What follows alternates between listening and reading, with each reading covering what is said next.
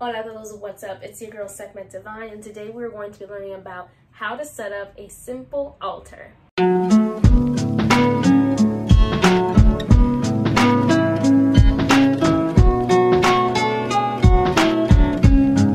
So an altar can be used for many reasons. It can be used as a sacred space. It can be used as a meditation space where you manifest.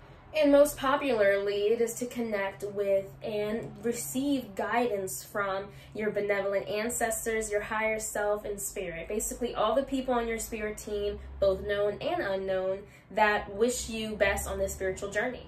The reasoning I've used my altar has changed a lot over the years. I've had an altar now for about 3 years. The way it's looked has changed dramatically and many times over the past 3 years as a result of moving, of having different things, of having different energy levels to keep up with an altar. So it really just depends. Now on the internet, you'll probably see lots and lots of different regulations on how an altar should and should not look. And I just want to encourage us all to take these with a grain of salt, because ultimately what's most important about your altar is that it resonates with you.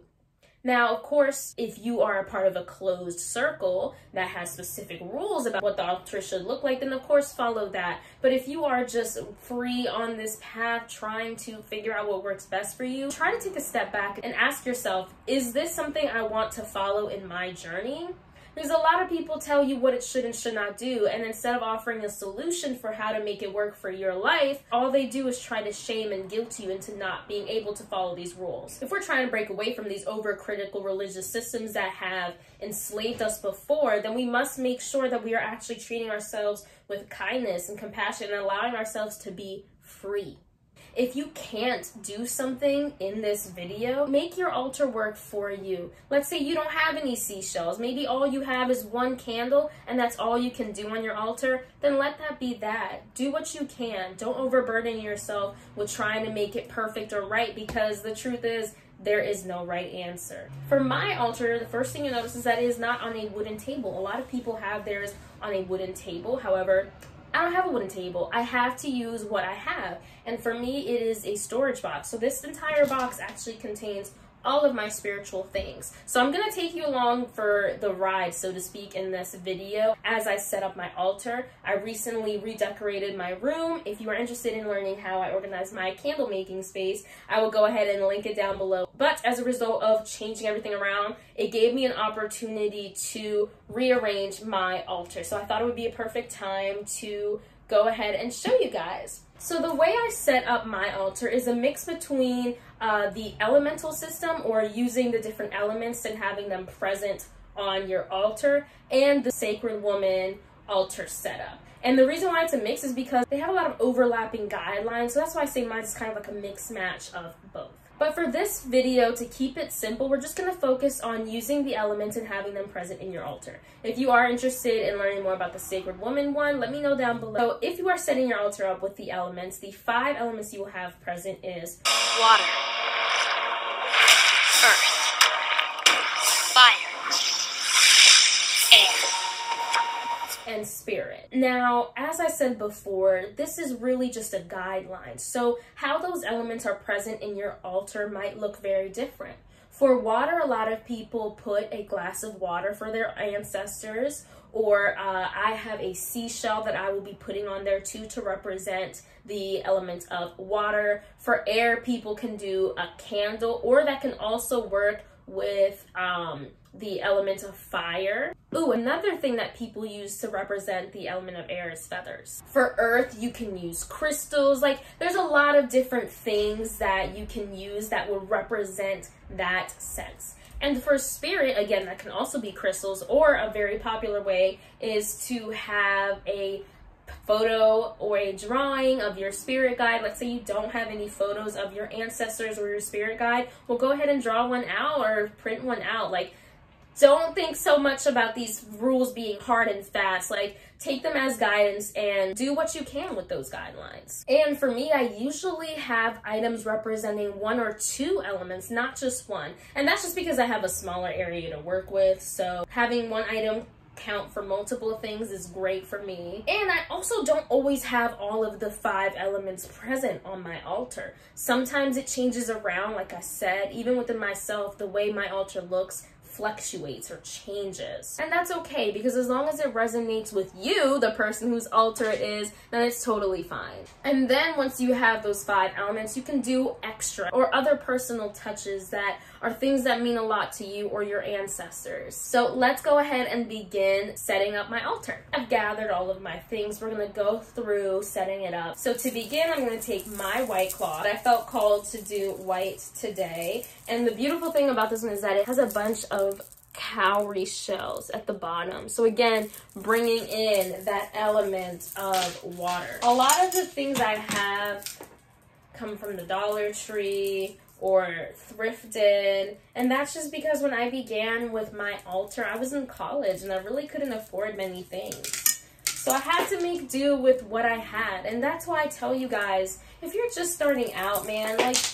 do not be so hard on yourself, especially if you can't afford to have super expensive crystals or super expensive things on here like statues and figurines. Like, man, it's okay. It's okay. Do not let this capitalistic society make you feel like your altar is not good enough.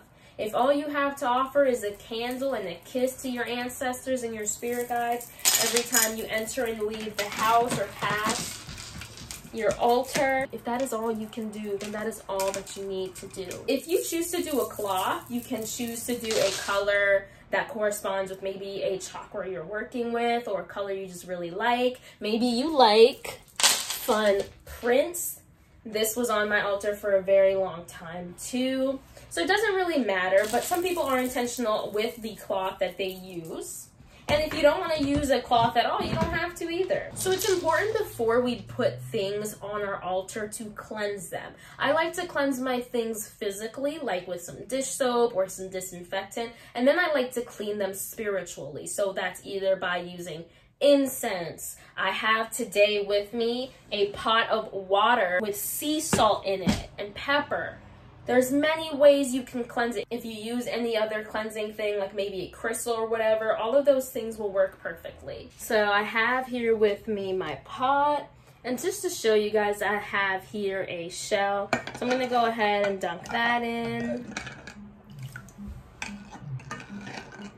And maybe you'd like to mentally or verbally say a affirmation or prayer to cleanse and clear this item so that it may be on your altar.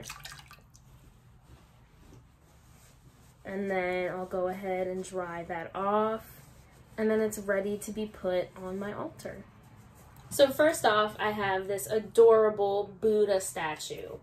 This doesn't particularly pertain to a specific element. It's just a personal touch that I really enjoy having. To represent the element of air, I have some frankincense incense. This is also a great thing to have in your water in form of an essential oil or incense. That's really good for cleansing. Also just smells fantastic. This could also double as the element of fire. Additionally, to represent the element of air, I have 2 beautiful feathers that I have found. I do not buy feathers from spiritual shops. I don't believe I need to. I don't have any reason to because I always find one. This white candle will represent one of the items that is in connection to the element of spirit. I do like to use this and light it, turn it on when I am offering a food offering or something like an edible offering. That's another thing that can go on your altar is offerings to those spirit guides, to your benevolent ancestors. And so you can light a white flame as almost like you're calling them to meal, really, like how people call out and tell their family members lunch is ready or whatever. This is kind of how I take this white candle to be. A personal touch, or could also qualify as spirit, is a sound bowl.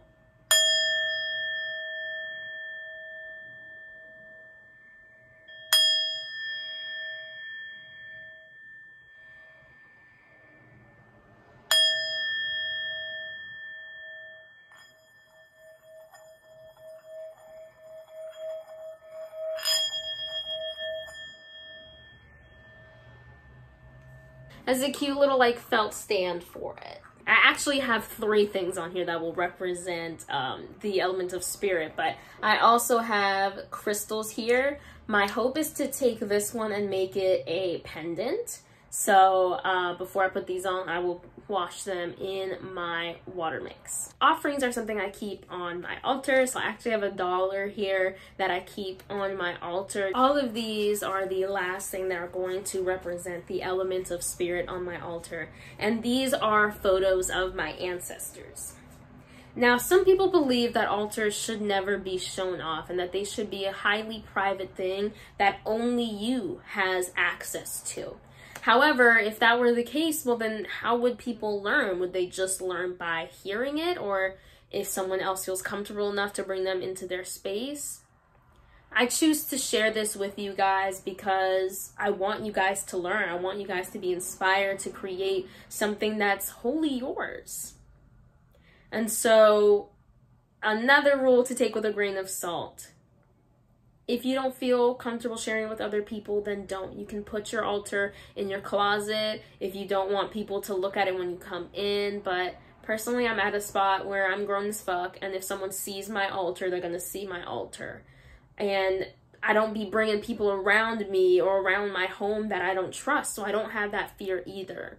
So again, take it how you will, but I'm showing you guys my altar and it is what it is. But I will not show you guys my ancestors' photos. I do believe there is something good in privacy, but I will share just a cute little baby pic. Other things I keep on or near my altar are my tarot and oracle decks. And guys, I think that's it. So I'm gonna go ahead and put my altar in a... Oh, the last thing is a seashell candle I made last night specially for my altar. So I'm going to get my altar in its final, but not really final resting space for now. And then I'll go ahead and show you guys what it looks like.